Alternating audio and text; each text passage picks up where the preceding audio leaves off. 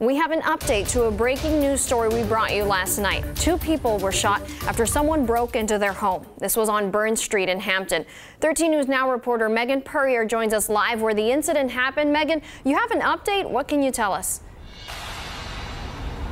Yeah, Adriana, neighbors are telling me that they heard around a dozen shots late last night, and shortly thereafter, police surrounded the house. Now, Hampton police say they got the call around 7:45 for gunshots on Saturday night, but they say that it all started when 3 men knocked on a door on a house on Burn Street. Now, when the people inside answered the door, police say the suspects went in and demanded money. They say that's when the suspects began shooting at a man and a woman in the home. That woman is expected to be okay, but the man has life-threatening injuries.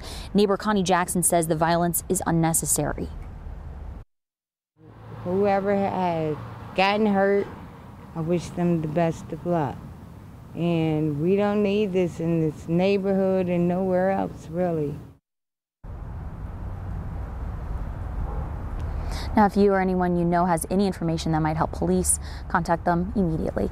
I'm Megan Purrier, live in Hampton, 13 News Now.